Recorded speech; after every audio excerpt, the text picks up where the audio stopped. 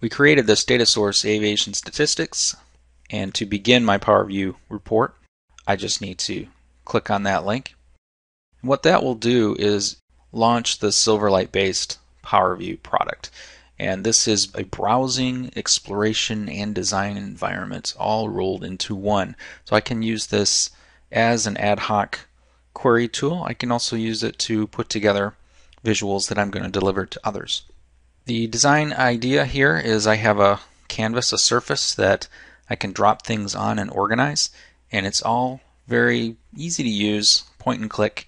There's not that much configuration as we go through this. So let's get started. And our data model that we're using here is a database of all airline flights from 1988 until late 2011.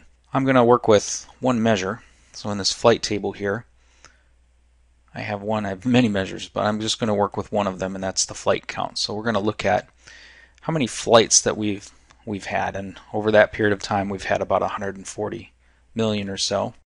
I'm going to add a title up here.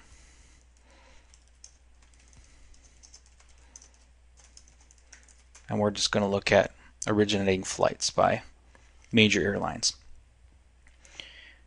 This report, I can resize it to make it fill the whole screen here. And I know it's going to be a matrix because I'm going to do a crosstab, one of the most interesting kind of ways to look at things. When I clicked on that, my setup panel down here changed its shape a little bit so I can see my title values, row groups, column groups, and that allows me to structure my crosstab. So on my title I said by US Airlines, so I have a table up here for the airlines. It's called carrier.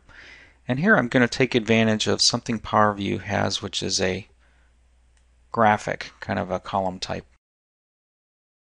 And as I drop that in there, I'll get my list of airlines, but in an icon kind of a view. So this has been set up in the data model that this field has a graphic, and that's what displays. But I did say I really just wanted the major airlines. So what I'm going to do to accomplish that is click on this Home tab here, the filters area, and I have actually a column that identifies whether an airline is a major airline or not. That's a pretty arbitrary selection, so you'll forgive me if your favorite airline isn't here. But that limits it to just this set.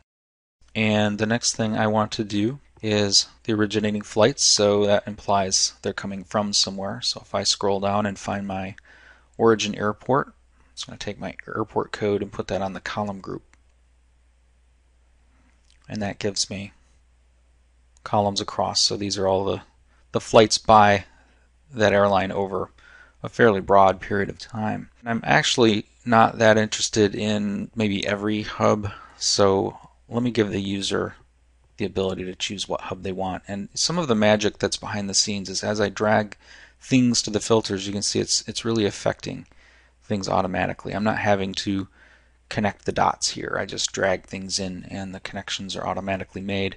So that will limit my airports to just the large hubs as classified by the FAA. And to make this a little more interesting, I'm going to bring in the aircraft model that this airline was using. So currently I have AirTrans selected, so I can see AirTrans flights by major hub. And if I come down and find the airplane model that actually flew that flight and drag that into rows, I'll get a kind of an interesting insight.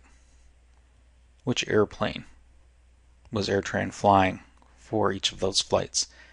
And I'd like to see the airplane that flew the most flights on the top. So if I just click this column header here, I'll get a sort by that column, and I want to go with the most number of flights on the top, so I'll click it again.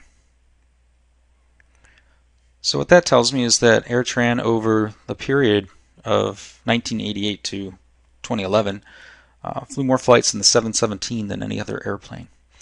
Now, maybe I really don't want to look at so much history, and if I don't want to, I might want to filter that by the date. So I'm going to find the year. That's fine. That's good enough. And the year gives me this interesting slider. So if I can slide this, and maybe I'm only interested in 2008 to 2012. So That'll give me about 4 years of history. I've put together a pretty interesting view, and it took, what, 4 minutes maybe to do that. Now this is a little bit hard to see. I'm recording this at a fairly low resolution so that it works well on mobile devices, but I can improve this for you a little bit by going to the Home ribbon and clicking this full screen button. Now at least it'll be a little bit bigger. And then we can play around with this a little bit. So we're looking at large hubs, major airlines, a few years. These are the airplanes that AirTran flew. What about Southwest? They also fly only a small fleet of airplanes. One airline that flies a lot of different airplanes is American. So what happens if we click on that? Sure enough, we see a lot of different models of airplane flying here, and I can do the same for other air carriers as well and just see how many flights are they flying from each terminal over time.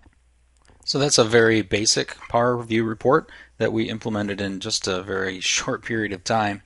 And really, while we were exploring the data and looking at it, we ended up with a really nice report that now we can reuse and distribute to others. And that's part of the power of this tool versus some others. And we'll look at a lot of the details and techniques as we go forward.